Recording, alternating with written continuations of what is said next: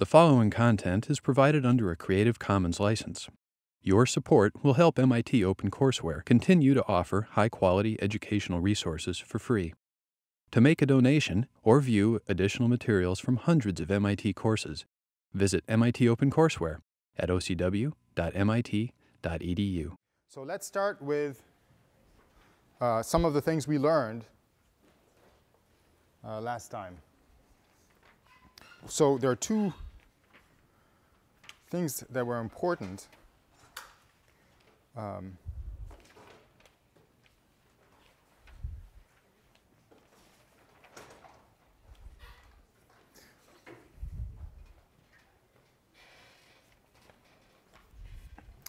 We learned that the chemical potential for a species is the Gibbs free energy for that species divided by the number of moles. It's the Gibbs free energy per mole. We learned that the pressure dependence of the Gibbs free energy gives you the pressure dependence for the chemical potential, that it's equal to the chemical potential at 1 bar for an ideal gas plus RT log P. We also learned that a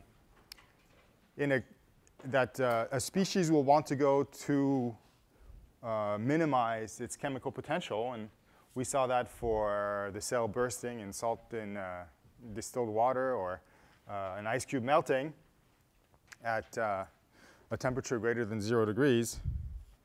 And what we want to prove right now is that if I take a species A in a mixture, some temperature T, some pressure P, and I compare its chemical potential to the same species A when it's pure, the same temperature, the same pressure, what I want to argue is that the chemical potential in the mixture is always less than the chemical potential when it's pure under the same conditions of pressure and temperature. And so we can do a little thought experiment. Okay, let's do a little thought experiment. Let's make a box. Okay, in our box, we're going to have a partition and a flexible membrane here. And on one side of the partition, we're going to have a gas B, a gas A on this side here, and gas A on this side here. So let me just use red chalk for A. And I don't think I have any other colors. Let's use yellow chalk for B here. And everything's 1 bar. Okay, everything's 1 bar. So 1 bar B here, 1 bar A here, 1 bar A here. And this membrane here only lets A through. And this membrane is deformable, but it's elastic. You can't deform it forever. It has some strength to it, right? So if you push on it, it'll push back. There'll be pressure associated with that. So the next thing I do then in my experiment, shouldn't have done it here. Next thing I do in my experiment is to break this partition here. I'm going to break the partition. And this will cause A and B to mix. Right? So now in my box, I have my partition, my membrane here. I've got A at 1 bar here, total pressure of 1 bar. And on the other side, I have A plus B with a total pressure of 1 bar. Okay?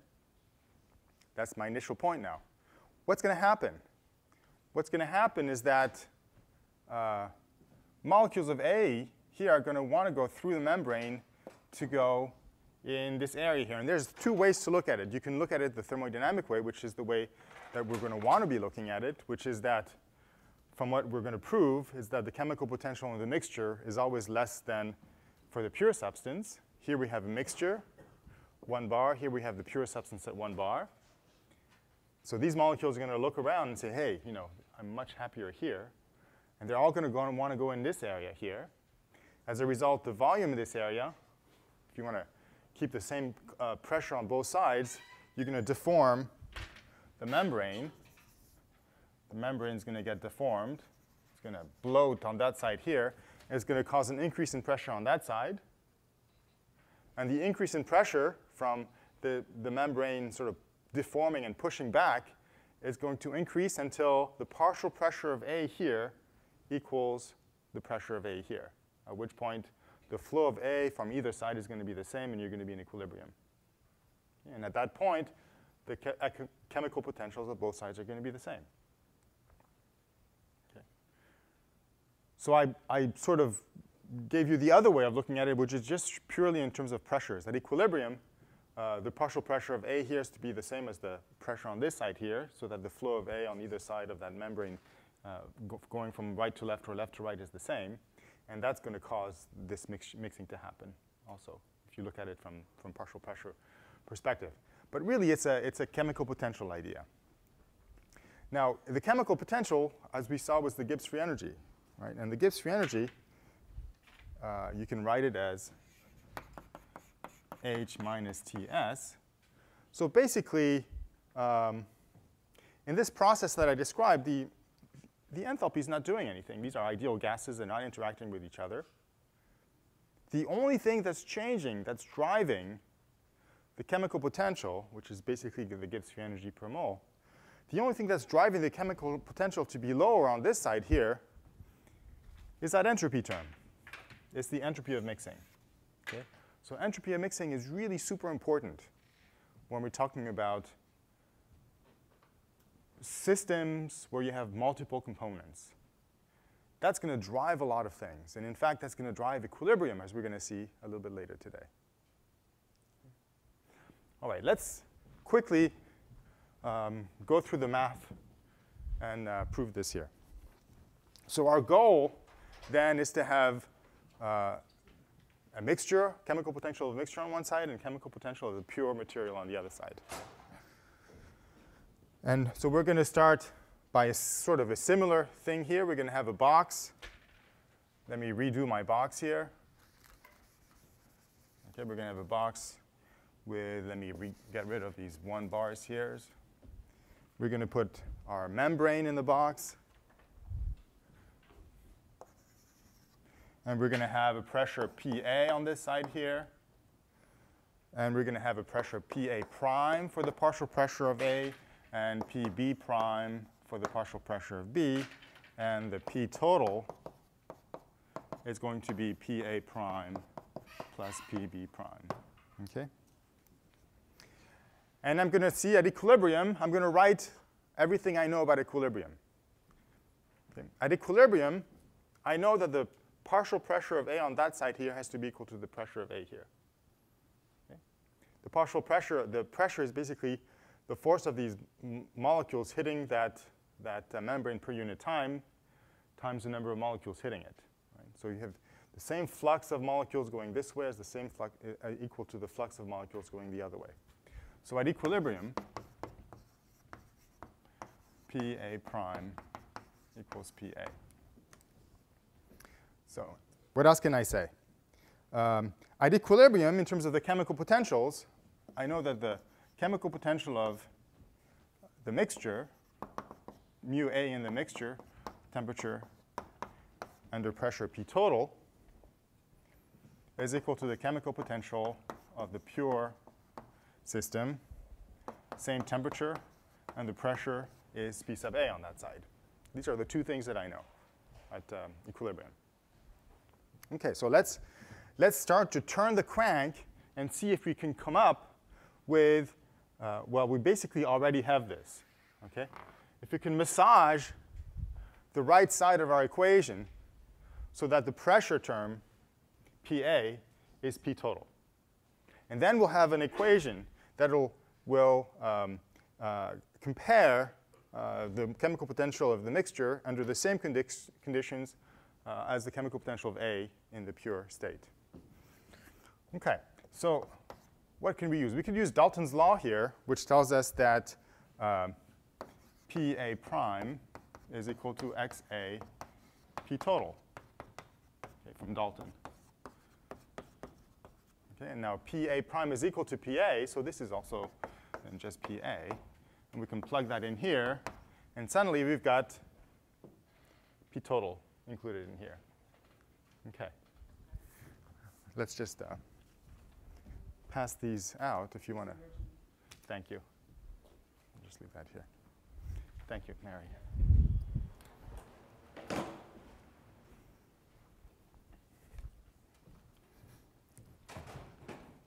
All right. So this is equal to mu A pure temperature XA P total. Okay, so what else do I know? I know that I've written something here that mu is equal to mu naught to temp. So this is at 1 bar RT log P. All right, so I'm going to rewrite this as mu A pure temperature T at 1 bar plus RT log XA P total. Now, the log of XA times P total is the log of XA plus the log of P total. That's equal to plus RT log P total plus RT log XA. So I can lump these two things together. I have mu A pure T plus RT log P. Well, that's just the chemical potential of A in the pure state at temperature T and pressure PT. Right? That's the equation here to relate pressure at some variable pressure P to what it would be at 1 bar, which is that. Then we have the plus RT log XA sitting here, plus RT log XA. All right, so we've done. We're done because on that side here, I have mu A, the chemical potential of A in the mixture, temperature T, pressure P total. I've got mu A pure temperature T pressure P total plus a term, plus RT log XA. Can XA be bigger than 1? XA is the mole fraction. XA is always less than 1. Log XA is always less than 0. This term here is always less than or equal to 0. Right? Therefore, this term is always less than that term. Okay? Therefore, the chemical potential in the mixture is always less than the chemical potential inside the pure material.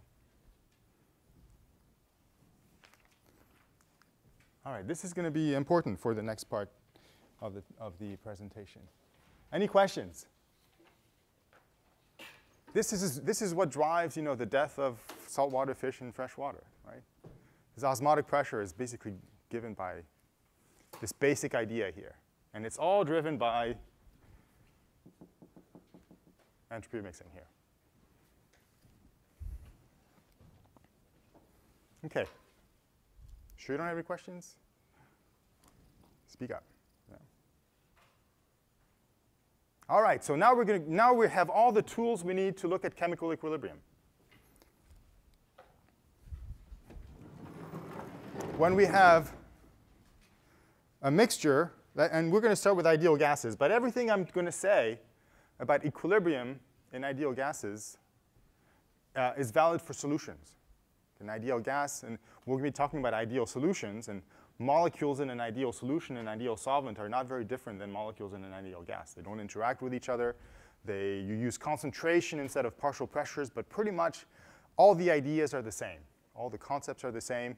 The equations are basically the same. You just do a little bit of replacement of variables, but it pretty much is the same thing. It's easier to think about it, to learn first in terms of the ideal gas, but it applies equally well to what you're more likely to use, which is solutions. So let's look at the prototypical gas phase reaction that everybody writes down when they first do this sort of problems, the Haber process. So gas, temperature T, you take nitrogen, you react it with hydrogen, it's a gas, temperature T, P, and you make ammonia, NH3, gas T, P. Okay, and we're gonna ask the question. So I take nitrogen, I take some hydrogen, and mix them together in a container, and I make ammonia. And I'm going to ask, after I reach equilibrium, what is the partial pressure of nitrogen, hydrogen, and ammonia? Standard equilibrium problem. I'm sure you've all seen equations about equilibrium. Equilibrium constant K, log delta G of the reaction, et cetera, but you probably don't have a really good intuition as to why it is what it is. Okay, so the point of the class here is not to relearn log K is equal to minus delta G reaction divided by RT. The point is to learn how we get there, how we get to that equation, and what parts are important, and specifically how entropy of mixing really becomes key to equilibrium. But before we get there, let me give you a little bit of history as to why this is such an important reaction. This reaction, which you see in every chemistry class, was developed by Mr. Haber and Mr. Bosch. Mr. Bosch made it large scale around 1910. And it's the reaction that you use to make fertilizer. Ammonia is the feedstock to make nitrogen-based fertilizers. So today, there are 100 million tons of nitrogen fertilizer made using essentially the Haber process. It's a huge, huge commodity. 1% of the world's energy is taken up to make this reaction. Almost 1%, is about 3/4 of the world's energy is used on this. In World War I, Germany was making explosive out of nitrogen feedstock, and it was getting its feedstock from Chile, from saltpeter mines in Chile. Chile was under British hands at the time. Well, the British didn't let Chile sell saltpeter to Germany, and Germany had to find another way to make ammunitions, and the Haber process, which had just been invented by Bosch and Haber, became the way that Germany made explosives. Without this, Germany would have stopped the war in 1916, or even before then, way before then.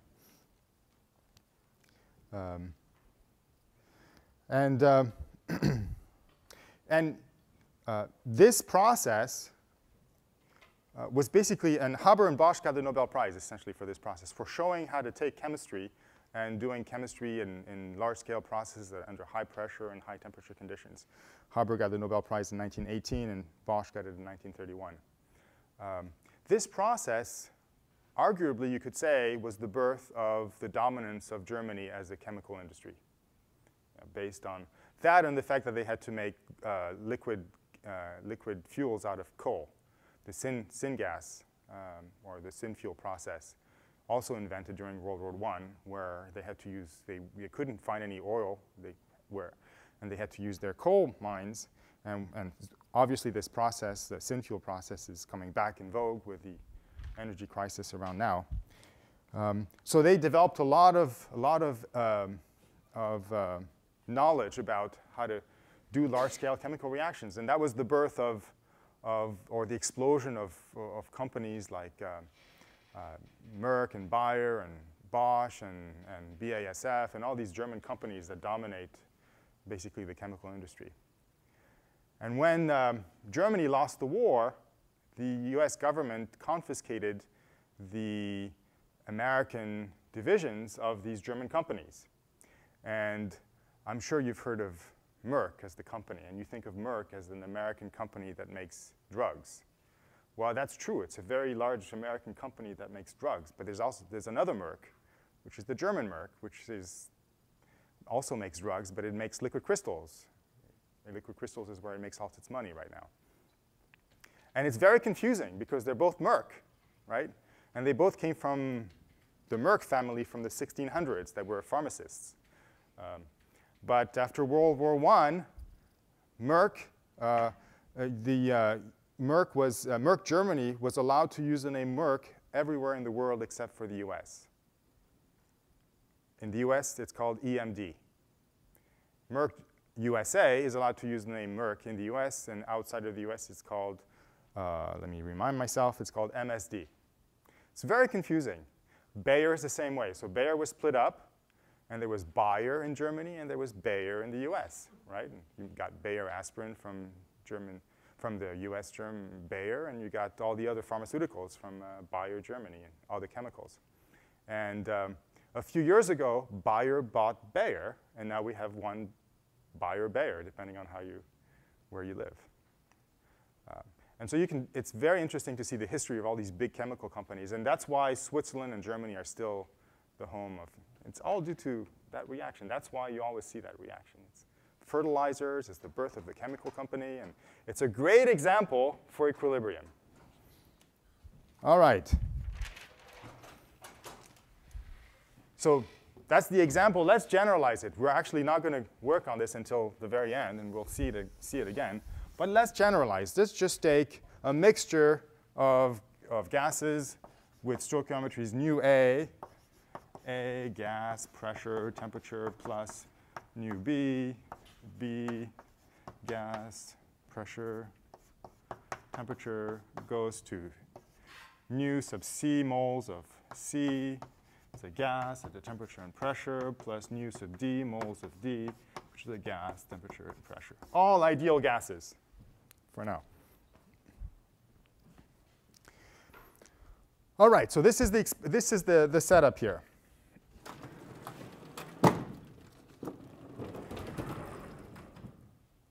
Now, when we write that reaction up here, what we're really writing is, in terms of the process, is take a container that contains A plus a container that contains B and go to a container that contains C plus a container that contains D, right? And when we write delta G for that reaction here, the process that we're talking about is taking the reactants separately from each other. That's the initial state. And the final state is the product, separated in their own containers from each other. And when we say delta G is less than 0 for this process, which means it's spontaneous, we mean the process to go from the separated reactions to the separated products. But in reality, that's not what you do when you do an experiment, right? In reality, you take these two containers and you mix them together, A plus B, and you let that react. And at the end of the day, you have a big container with A plus B plus C plus D inside, all mixed up together in equilibrium. And this is not the same as that. Right? It's not the same as that. Because you've got entropy of mixing happening in all of this. Forget about A and B interacting with each other. Entropy of mixing is going to dominate equilibrium. You got this problem to deal with. Okay. All right. So that means that we're going to have to worry about if we're going to want to know at which state the process is in equilibrium, you're going to have to worry about this issue right here. It's not enough to know what delta G of the reaction is. So for instance, if I plot as a function of the reaction, I've got the reactants on that side here and the products on this side here, and I want to plot delta G as a function of the reaction, well, my initial delta G that I would write to calculate delta G of the reaction, which is the delta G of the products minus the delta G of the reactants. Right, so initially I have delta G of the reactants. That's in those two boxes that are unmixed. So I'm up here somewhere. Delta G of the reactants. Okay, reactants. Delta G not of the reactants. Right. And at the end of the process, in these two boxes, when I calculate this delta G naught reaction, I'm sitting somewhere here. Let's say it's a downhill process. Delta G naught of the products. Well, the first thing that happens when I take these two boxes and mix them together is delta G naught of the reactants going to go up or going to go down or stay the same? Anybody want to guess?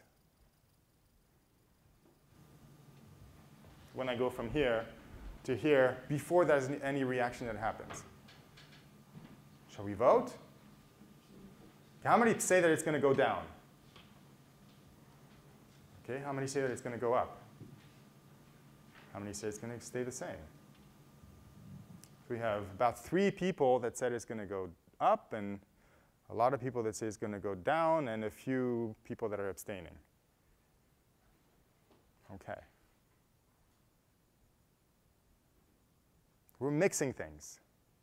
Anybody want to change their votes? Right? Something is happening here in this entropy term here when A and B come together and start mixing up.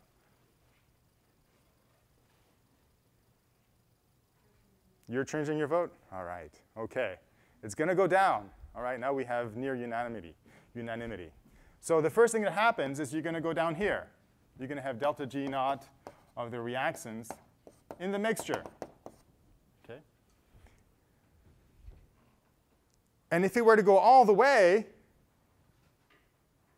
if A and B were to disappear, it still would be mixed. And so the end product here would actually be down here. It wouldn't be up at the products. It would be the mixture. Right? So that's the first thing we know, that this delta G naught reaction is not the full story. And along the way, here I have 2 species to begin with. I've got 2 species to end with. But I've got 3 different species here in the middle.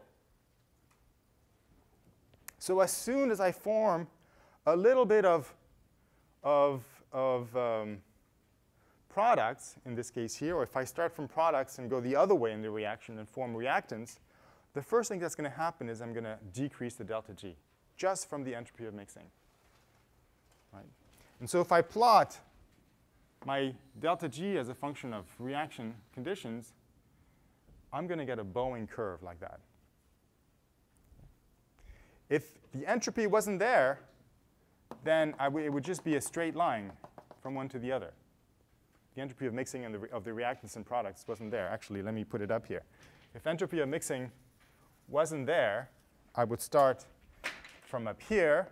And as my stoichiometry changed, I would have a linear curve from here to there as a function of the process of the reaction. But the entropy of mixing is causing my initial state and my final state to go down. And it's causing a bow in this here because if I have equal amounts of A, B, C, and D, that's a lot of entropy of mixing there. Okay? So equilibrium is actually somewhere down here.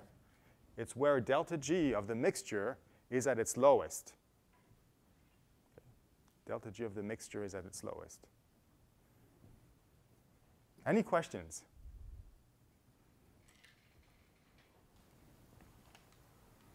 So now we're going to do the math, and we're going to see how that comes about.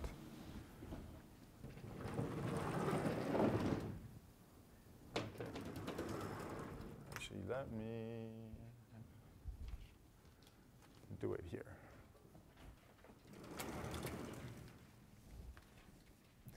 OK, so the question we're going to ask is, suppose that I've got my mixture here, and I'm sitting somewhere on this curve here. OK, so I've got PA for partial pressure of A, partial pressure of B, partial pressure of C, and partial pressure of D in my mixture. And I want to know, I've got this mixture of reactants and products, which way is the reaction going to go? Is it going to go towards the products? Is it going to go towards the reactants? Or is it at equilibrium?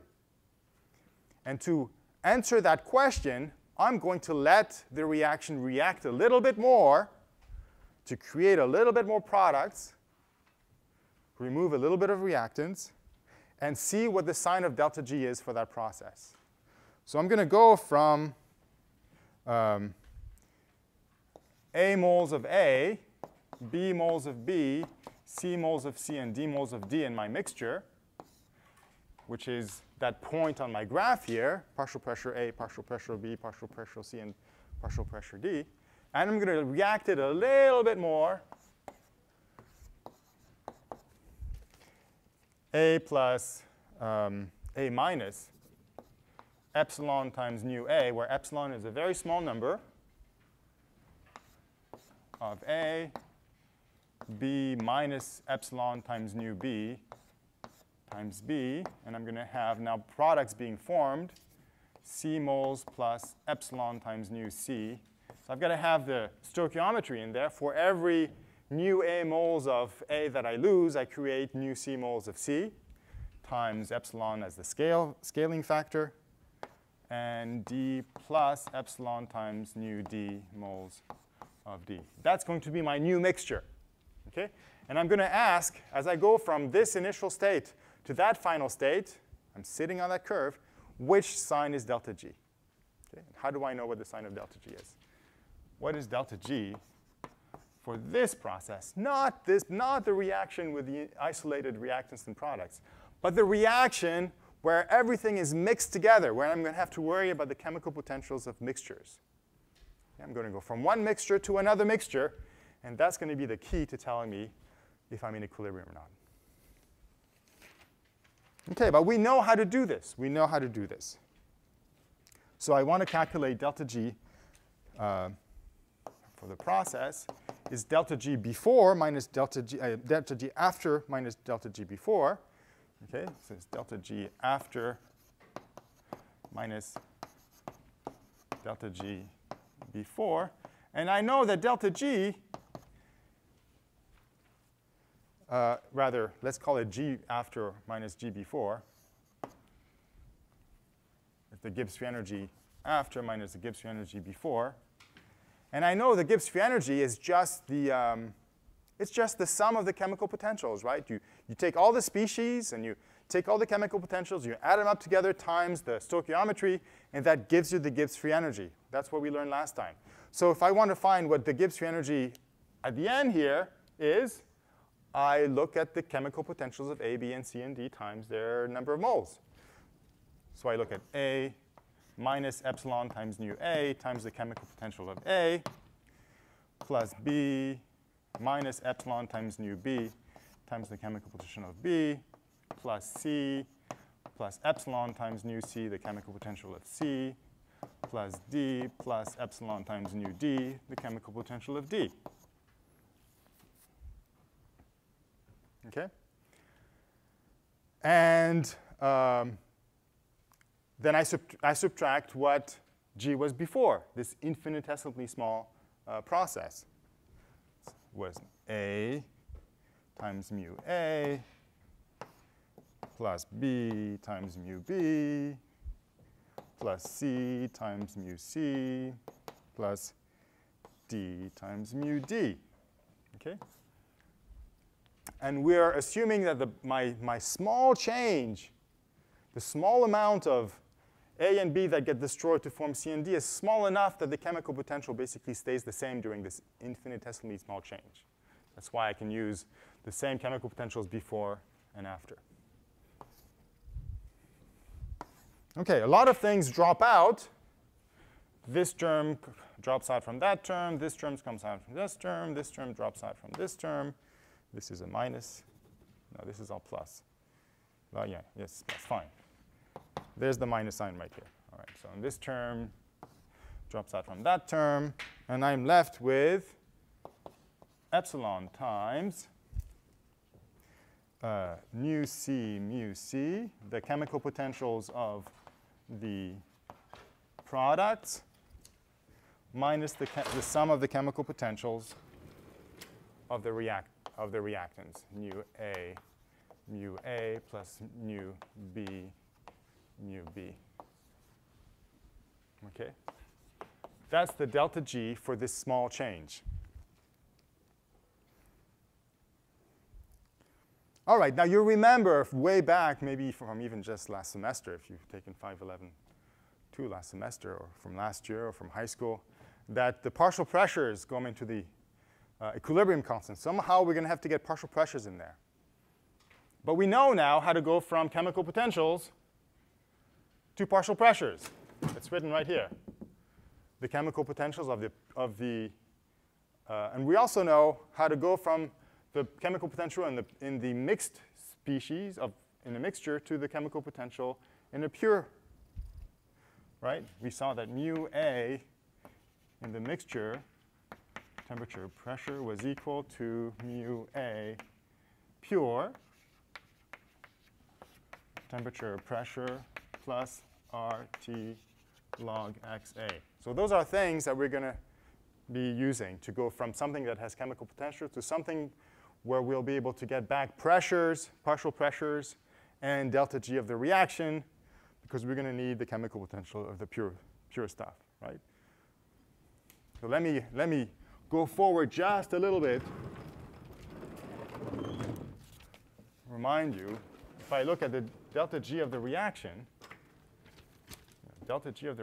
in terms of chemical potentials, delta G naught of the reaction, this is the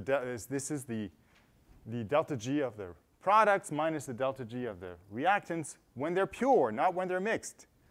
So delta G naught of the reaction is mu C at 1 bar pure plus mu D pure minus mu A pure minus mu B in the pure state. Okay? That's what the delta G naught of the reaction is in terms of the chemical potentials of all these species. Right? Everything's on 1 bar and everything is pure. Somehow this is going to have to come out of this.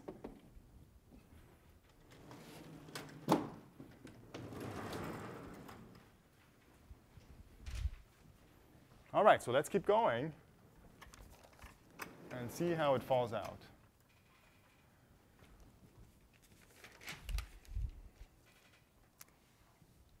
OK, so for each one of these chemical potentials, I'm going to write it in terms of the pressure, what I just covered up here. Mu Tp is mu naught of T times RT log P. Okay?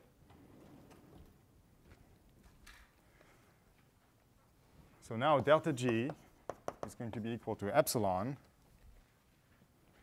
And I'm going to do a little massaging quickly, and I'll let you take this, go home and see how I went from one state to the other. The secret is to put in here the pressure dependence. Mu C naught plus mu D naught minus mu A naught plus mu B naught plus RT log PC to the nu C, PD to the nu D, divided by PA to the nu A, PB to the nu B. Okay? These log partial pressures all come from expanding out the chemical potential as mu naught plus RT log P.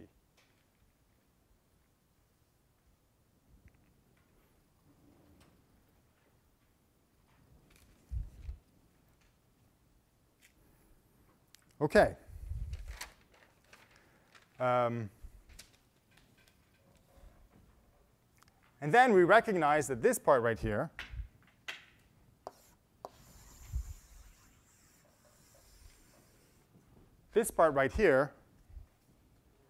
is this delta G naught reaction. Okay, so I have delta G now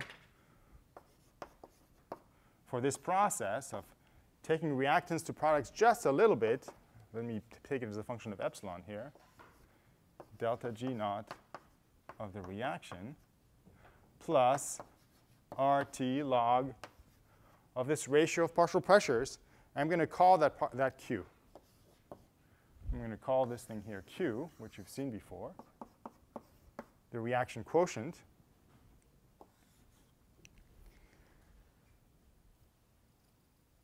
And this tells me that for this very small process, epsilon very small, if delta G naught, delta G of this process is less than 0, then the reaction will keep going forward. It means that I'll be on this side of the curve here. I'm going to go down a little bit, right? Delta G naught is going to be great. It's going to be spontaneous. I'm not in equilibrium. I'm going to go towards the products. If delta G is equal to 0, then I'm at the bottom of this curve here. I'm here. If I go forward a little bit, the slope is 0. Delta G is 0. I'm in equilibrium. And if delta G is greater than 0, then I'm going to go back to reactants. And I'm sitting then on that part of the curve here. And if I try to make more products, I'm just going uphill a little bit. OK? OK, so now I've done this all for epsilon is equal to very small. What you'll usually find written in books is with the epsilon equals to 1, basically taking 1 mole of this process. So this is you'll see it per mole of this reaction. But it's the same idea. It's the same thing.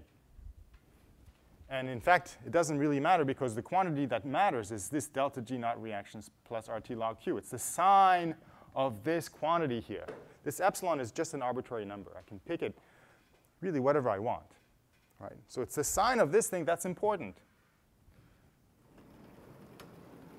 So let me go back.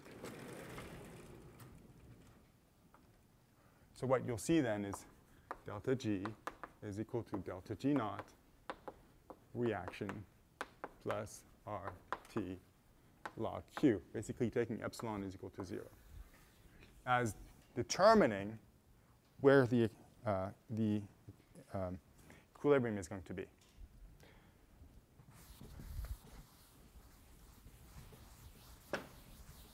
OK, any questions?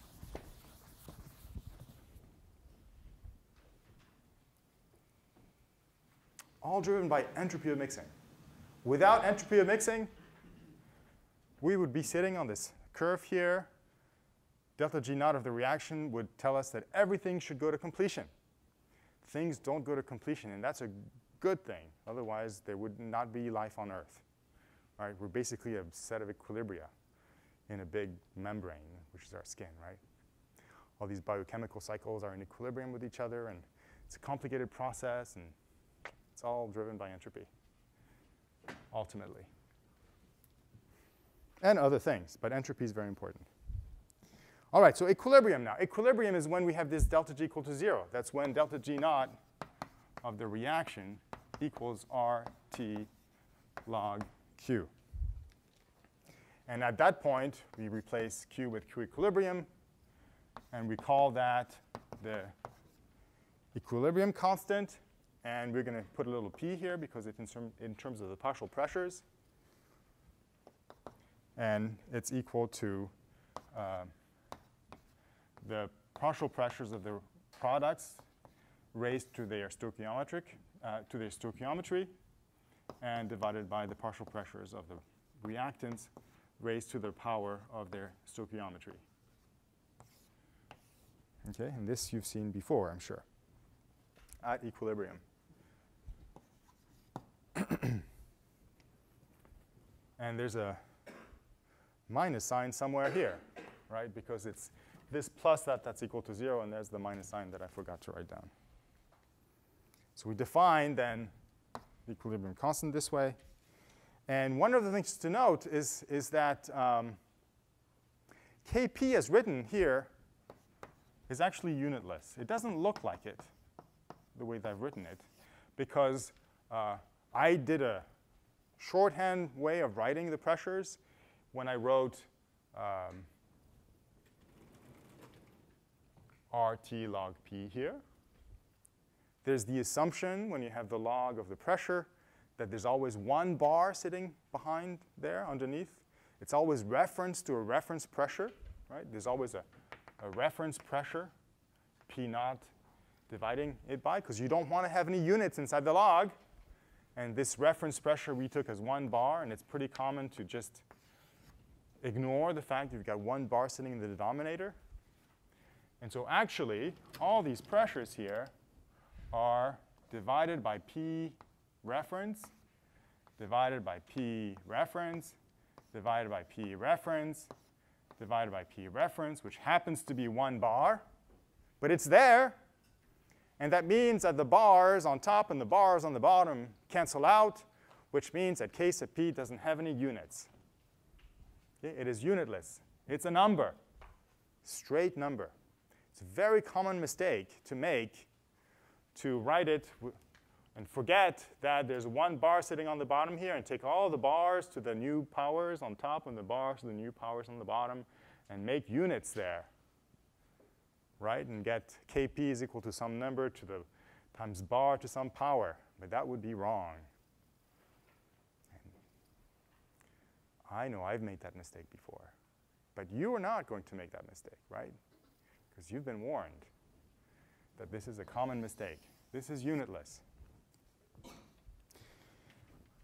OK, now you can invert this to get Kp as a function of delta G, e to the minus delta G naught of the reaction divided by RT. And those are the things that you use to go back and forth between the thermodynamic quantities, like G that you calculate, to equilibrium quantities, like the K, to finding equilibria between something like the Haber process.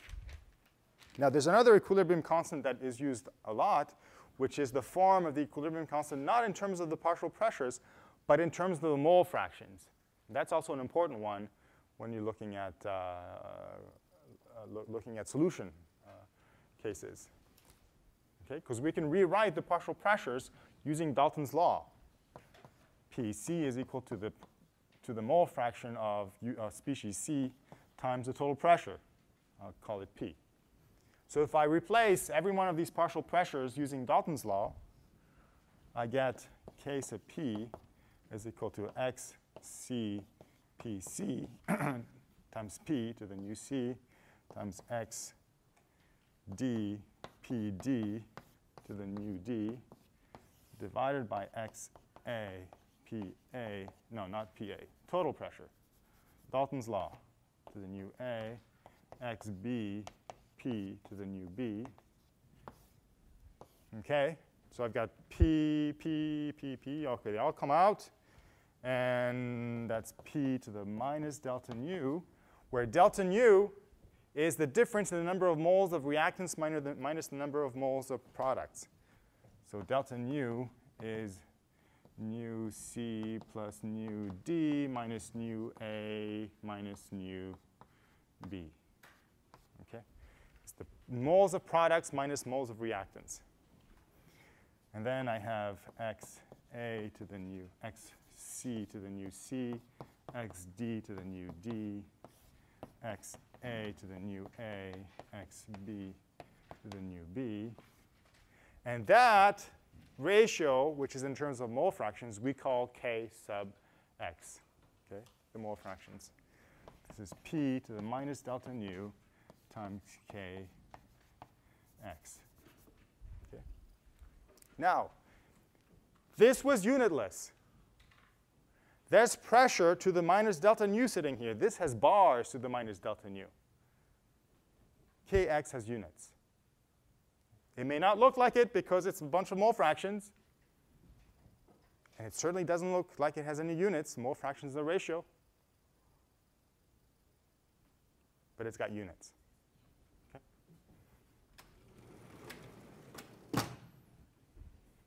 So let's rewrite Kx in terms of Kp.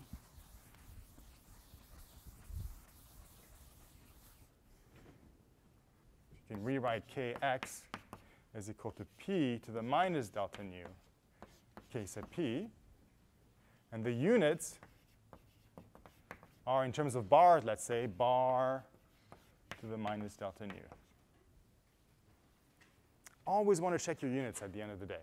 Right? If your units don't work out after you've done a calculation, you're in trouble. OK, so Any questions? Because we're going to end today here. Yes?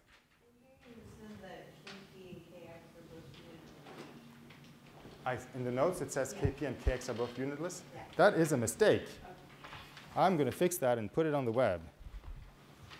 So it may be that there's a special case where the number of moles before and after equals are the same. But generally, that is not true. Where did I say that?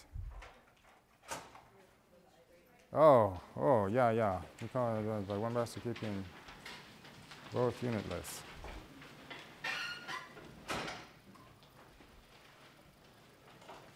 Well, you know, that is actually true. Blah, blah, blah, blah. Let me think through this. About 1 bar, 1 bar, 1 bar. That is actually true. They're both. That is true. They are both unitless. All right. Well, this is a big boo-boo on my part here. Because you are absolutely right. Because there's 1 bar sitting here. 1 bar, 1 bar, 1 bar, 1 bar, and the bars cancel out. Good catch. OK, the notes are right. My notes are right. All right. Next time, we'll talk about the temperature dependence and the pressure dependence of equilibrium constants.